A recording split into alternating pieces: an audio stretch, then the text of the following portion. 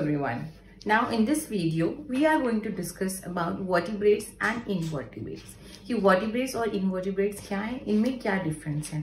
तो जो main difference है vertebrates और invertebrates में, that is presence and absence of backbone. या आप बोल सकते हो vertebral column. So the first point of difference between vertebrates and invertebrates is that in invertebrates backbone is absent and in vertebrates backbone is present. Then the second thing is that invertebrates, जो आपके invertebrates है जिनमें कि backbone present नहीं होता है, उनकी body का जो skeleton system होता है, जैसे हमारी बॉडी में skeleton system है, वैसे जो उनकी बॉडी का skeleton system होता है, that is not internal. उनका internal skeleton system नहीं होता, उनका external होता है, जिसको हम बोलते हैं exoskeleton. लेकिन जो हमारे vertebrates होते हैं, they have internal skeleton system, जिसको हम बोलते हैं endoskeleton. Now the next thing is कि जो हमारे इनवर्टिब्रेट्स होते हैं, जिनको कि हम नॉन कॉर्डेटा भी कहते हैं, उनका जो हर्ट होता है that is present on the dorsal side of the body. Body के डोर्सल साइड में प्रेजेंट होता है अबव द एलिमेंट्री कैनाल. अब आपका डोर्सल साइड क्या होता है, that is the upper side, मतलब पीछे की तरफ.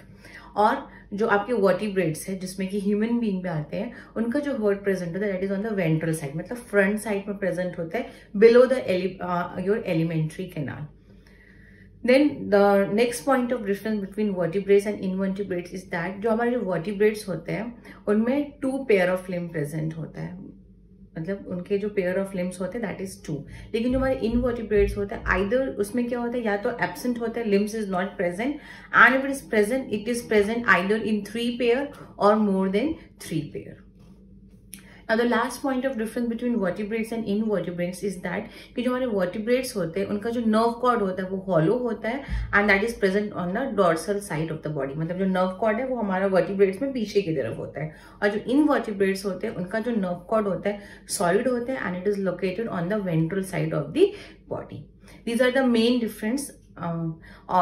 difference between vertebrates and invertebrates for class of 7th. Up to the class 7. लेकिन इनमें थोड़ा और डिफरेंस अगर हम देखें हाई क्लासेस में, तो हम देखते हैं जो नॉन कॉर्डेटा होता है उनमें हीमोग्लोबिन बेसिकली प्रेजेंट नहीं होता है. अगर प्रेजेंट होता है तो वो प्लाज्मा में डिसॉल्व होता है और आरबीसी एब्सेंट होते हैं. बट इन कॉर्डेट, मतलब आपके वर्टिब्रेट्स में क्या होता है, हीमोग्लोबिन प्रेजेंट होता है और कहाँ प्रेजेंट होता है, आरबीसी में प्रेजेंट होता है. अब जो आपके जो इनवर्टिब्रेट्स होते हैं उनका जो टेल होता है दैट इज ट्रू टेल होता है, उनका जो टेल प्रेजेंट होता है. लेकिन आपके जो वर्टिब्रेट्स हैं उनमें ट्रू टेल प्रेजेंट नहीं होता है. इसलिए जो आपके नॉन कॉर्डेटा है इनवर्टिब्रेट्स हैं उनका जो एनस होता है वो टर्मिनल होता है, इसलिए उनका जो टेल होता है. आपके जो इनवर्टिब्रेट है उनमें टेल एब्सेंट होता है, इसलिए उनका जो एनस होता है वो टर्मिनल पोजीशन पे होता है. जबकि जो आपके कॉर्डेट्स है, मतलब कि इनवर्टिब्रेट्स है, उनका जो एनस होता है वो लोअर सरफेस में प्रेजेंट होता है because they have a tail present in it. So these were the main difference between vertebrates and invertebrates. Now we will see the example of invertebrates and vertebrates. पर invertebrates में हमारे जो 8 phyla हैं, that all will come into the for the exam. All the member of these 8 phyla will be the example of your invertebrates. तो क्या है हमारे 8 phyla? That is your porifera, Coelenterata, Platyhelminthes, Nematoda, Arthropoda, Mollusca, Annelida and Echinodermata. इसके जितने भी members हैं सारे के सारे आपके example हैं invertebrates के. इसके बाद हम देखेंगे vertebrates का example. तो जो हमारा 5 classes है vertebrates का, Pisces, Amphibian, Reptilia, Aves and Mammals. इसके जितने भी examples हैं, they will be the example of your vertebrates. Now let us discuss the common characteristic feature of all the animals. जिसको कि हम बार बार डिस्कस नहीं करेंगे. जो कॉमन कैरेक्टरिस्टिक फीचर है, लेट अस सी दैट. तो हमारा पहला कॉमन कैरेक्टरिस्टिक फीचर सारे एनिमल्स के लिए इंक्लूडिंग वर्टिब्रेट्स एंड इनवर्टिब्रेट्स हो जाएगा, that they all are multicellular eukaryotic organism. मतलब सारे के सारे एनिमल्स जो है वो आपके मल्टीसेलुलर एनिमल्स होते हैं. They are made up of more than 1 cell and they are made up of eukaryotic cell. Second point is that all the animals are heterotrophs. सारे के सारे animals heterotrophs होते हैं। heterotrophs के अंदर वो saprophytic mode of nutrition हो सकता है, parasitic हो सकता है, symbiotic हो सकता है, but basically they are heterotrophs. All animals are heterotrophs by nature. Then next thing is that all animals have special organ for movement or for locomotion. मतलब उनको मूव करने के लिए, चढ़ने फिरने के लिए उनके पास स्पेशल ऑर्गन होता है जिसको हम बोलते हैं लोकोमोटरी ऑर्गन.